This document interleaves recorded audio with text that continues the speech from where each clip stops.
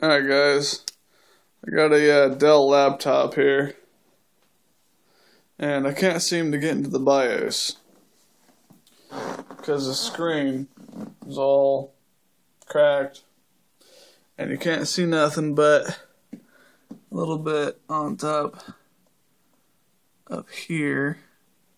Actually, I think that just went out as well. I can't even see the mouse anymore, but it used to be only that little bit was showing. And if you need to get into the BIOS, or maybe it might work for safe, it'll work for safe mode too, it'll work for anything. But especially if you need to get into the BIOS, it won't show you the screen if you hook it up to the external VGA. And in this case, this one also has a HDMI port, so it should work for both, but I got it on here right now. But if your laptop doesn't automatically default its display when you plug into the VGA, or when you need to first start up your computer into the BIOS and you change some settings, or just whatever, you can take a magnet, fridge magnet. You can get these from the bottoms of shower curtains. And my little sensor that detects when the display is actually closed is actually right in front of the power on light. So I just put that right there.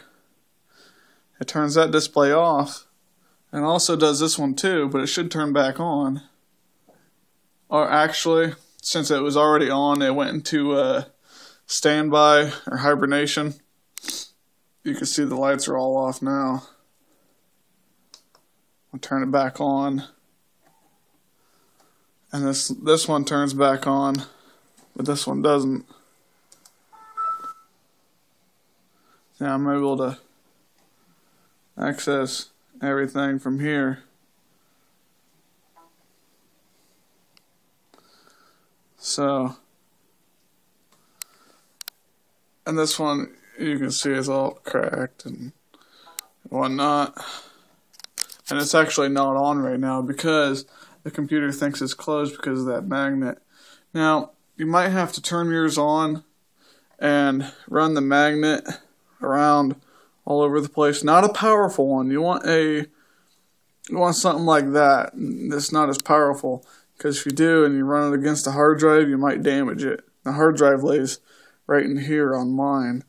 But just as long as it doesn't have a powerful one, it shouldn't do any damage to it.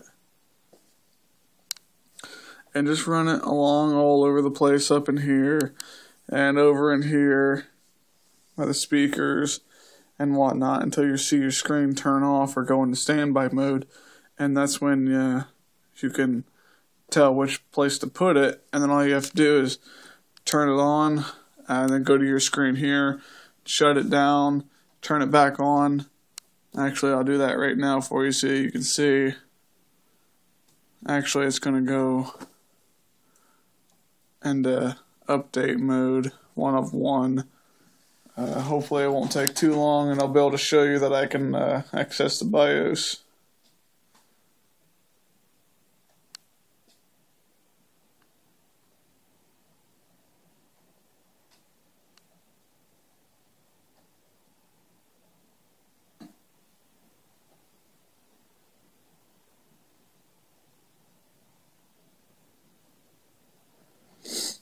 And knowing Windows is probably going to take a while.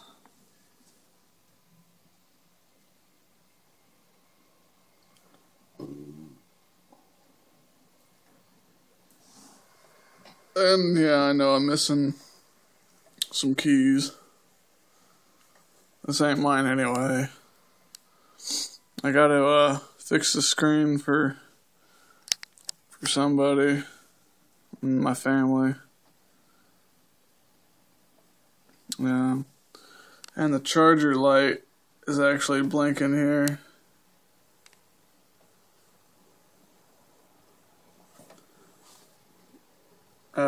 That means it's not charging the battery. And that's because there's actually 3 prongs at one of those. There's a inner and outer, positive, negative, and then there's an inner pin that sticks out on the inside of that plug that goes inside here. And if that pin is busted on this plug, which this is a brand new one, if it's busted, it ain't gonna charge, because it sends charger information to the computer, and it makes to where it charges or not.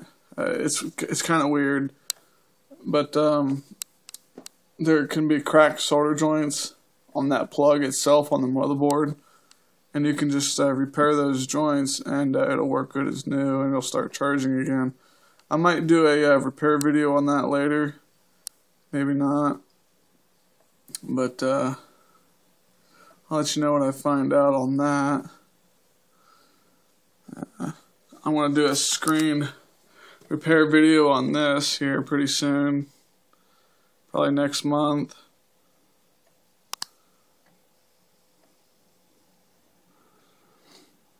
And if this ever updates, I'll show you that I'm able to access the BIOS, but probably won't be for another half hour, I don't know. No telling with Windows, huh? I got a AOC 1080p HD monitor.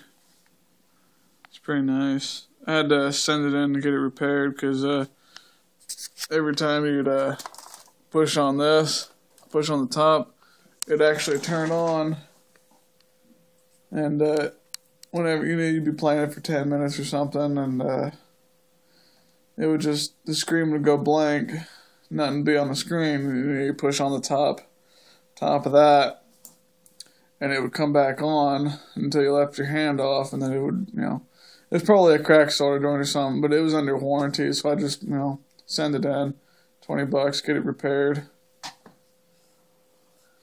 I didn't feel like opening it up, when it was still under warranty.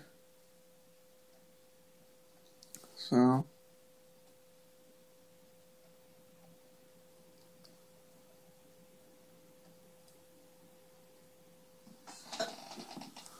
I got a CD in here. I'm gonna take it out. Maybe.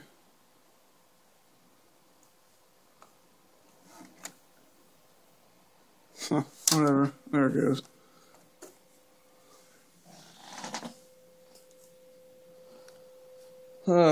Updates. Take forever. I didn't want to turn this into a 10-minute long video, but it is what it is. And I'll feel like editing it and all that.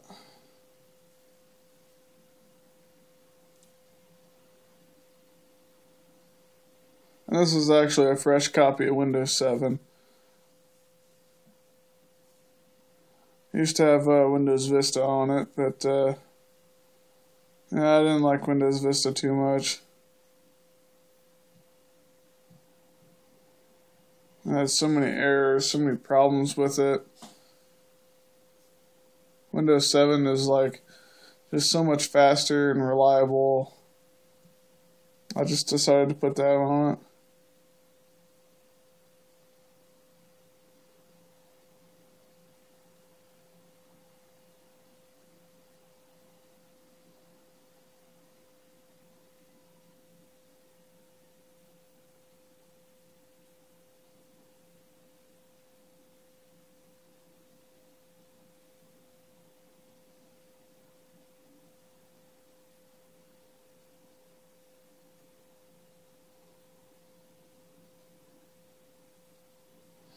Anytime now.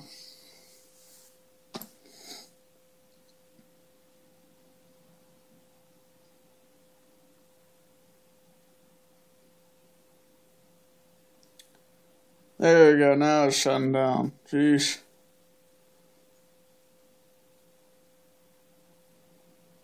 There we go, now we need to do F2. F2. Keep hitting F2. Oh wait, no, it's shutting down. So we need to turn it back on. Keep hitting F2. There it goes. There, I'm in the BIOS now, and there's nothing on the screen here until I remove this magnet. Now you can see the screen. Now there's nothing on the monitor. You put that magnet back up there. There you are. So you just gotta... what in the world happened? There it goes.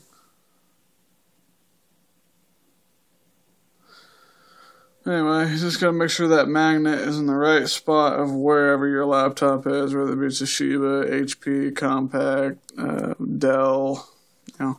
But for this particular Dell, it's a Dell Inspiron 1525, and it would be just to the left upper of the power light in the corner there, and it would allow you to get into the BIOS. And if you didn't have that magnet there, and you didn't have nothing plugged in, that's what you get. Nothing. And you can't, do nothing until you put that magnet there to make the laptop think it's closed. And it would come back on with the magnet there. There's just a little sensor underneath. Yeah, you can go to the boot menu, BIOS information menu, anything, just with that little magnet. Now, some of them might have a sensor inside the hinge area. They might have to take apart to bypass, and in this one, you just lift that up, and you might be able to bypass the sensor. So, but in this case, it's just, you just put a magnet right up there, and it's fine. And I'm pretty sure it would work with the HDMI port as well, like this. I can see why it wouldn't. So, yeah. That's how you get into the BIOS with a cracked LCD screen.